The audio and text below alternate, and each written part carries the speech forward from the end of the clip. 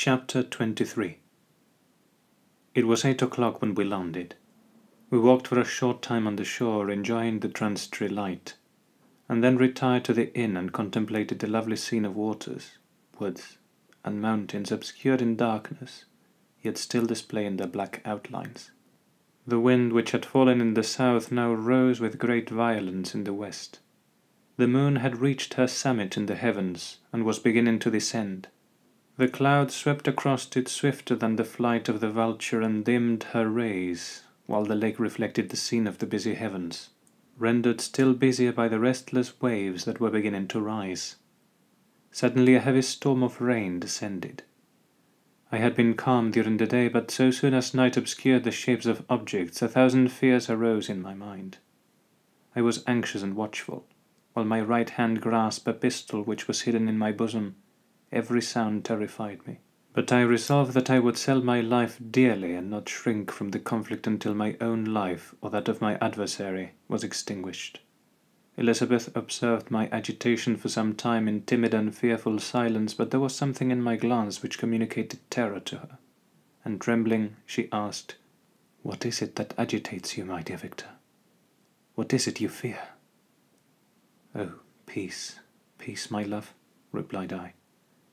"This night, and all will be safe, but this night is dreadful, very dreadful."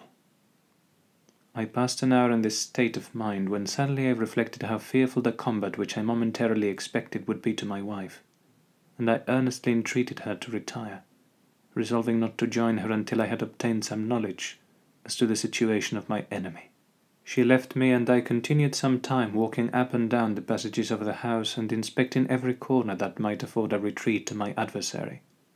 But I discovered no trace of him, and was beginning to conjecture that some fortunate chance had intervened to prevent the execution of his menaces, when suddenly I heard a shrill and a dreadful scream. It came from the room into which Elizabeth had retired. As I heard it, the whole truth rushed into my mind. My arms dropped. The motion of every muscle and fibre was suspended. I could feel the blood trickling in my veins and tingling in the extremities of my limbs. This state lasted but for an instant. The scream was repeated, and I rushed into the room. Great God! Why did I not then expire?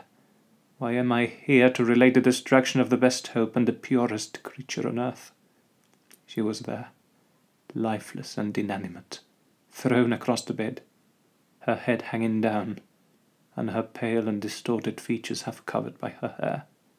Everywhere I turn I see the same figure, her bloodless arms and relaxed form flung by the murderer in its bridal bier. Could I behold this and live?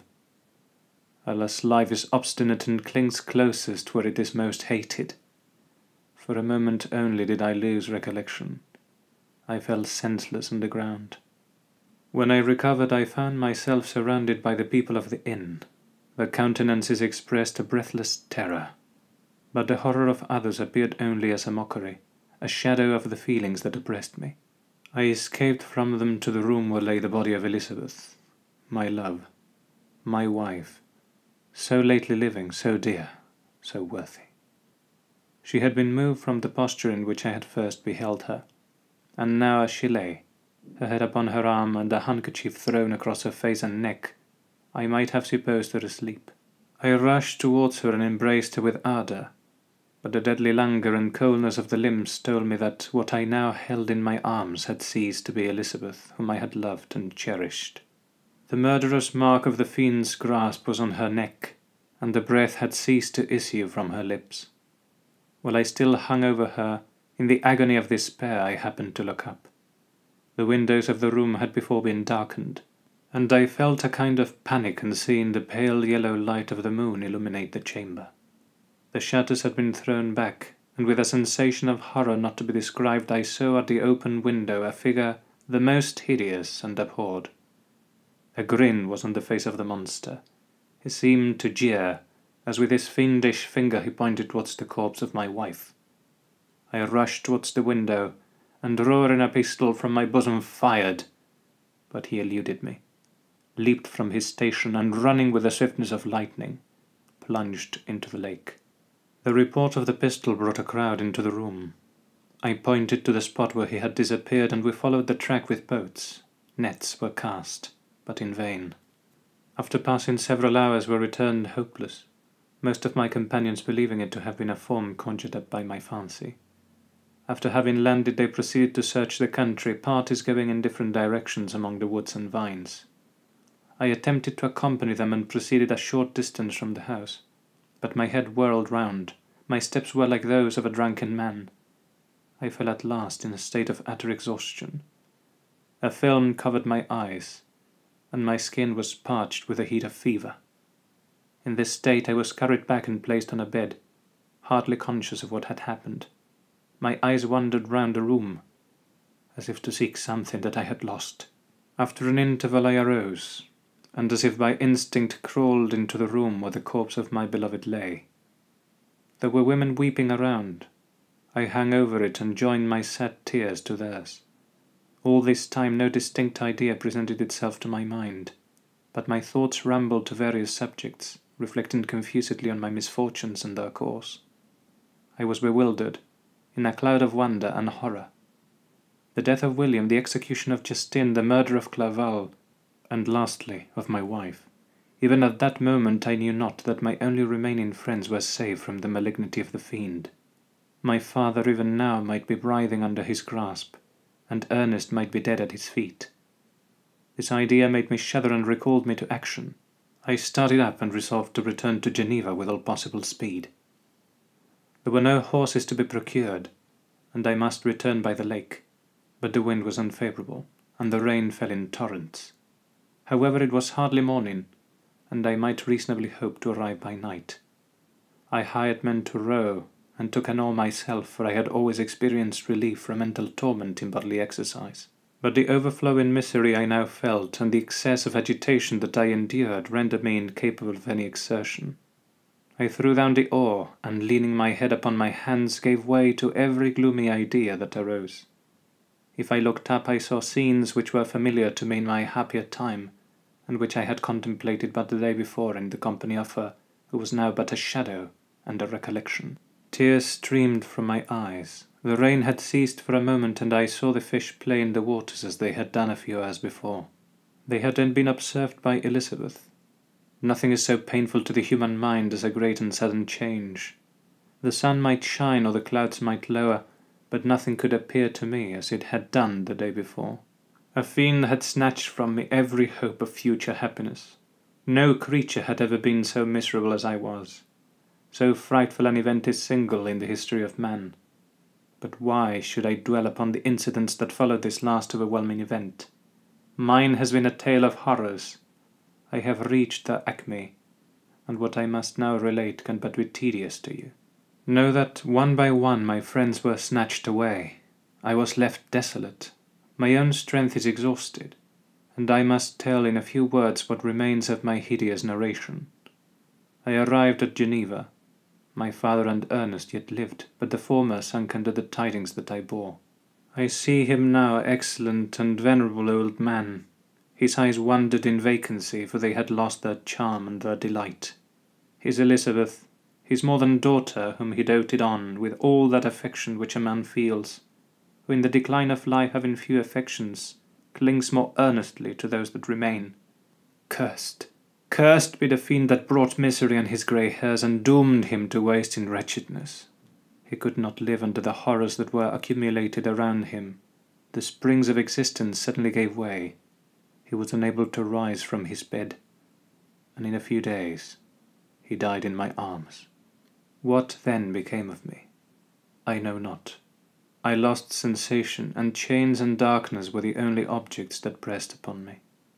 Sometimes indeed I dreamt that I wandered in flowery meadows and pleasant vales with the friends of my youth, but I awoke and found myself in a dungeon. Melancholy followed, but by degrees I gained a clear conception of my miseries and situation, and was then released from my prison. For they had called me mad, and during many months, as I understood, a solitary cell had been my habitation. Liberty, however, had been a useless gift to me, had I not, as I awakened to reason, at the same time awakened to revenge. As the memory of past misfortunes pressed upon me, I began to reflect on their cause. The monster whom I had created, the miserable demon whom I had sent abroad into the world for my destruction. I was possessed by a maddening rage when I thought of him, and desired and ardently prayed that I might have him within my grasp, to wreak a great and signal revenge on his cursed head. Nor did my hate long confine itself to useless wishes. I began to reflect on the best means of securing him, and for this purpose about a month after my release I repaired to a criminal judge in the town and told him that I had an accusation to make, that I knew the destroyer of my family, and that I required him to exert his whole authority for the apprehension of the murderer. The magistrate listened to me with attention and kindness.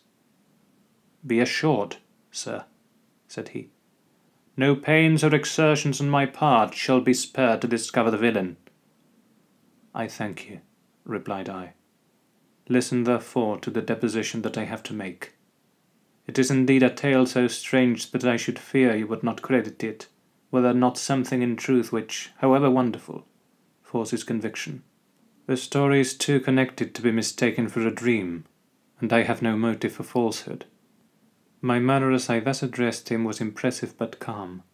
I had formed in my own heart a resolution to pursue my destroyer to death, and this purpose quieted my agony, and for an interval reconciled me to life.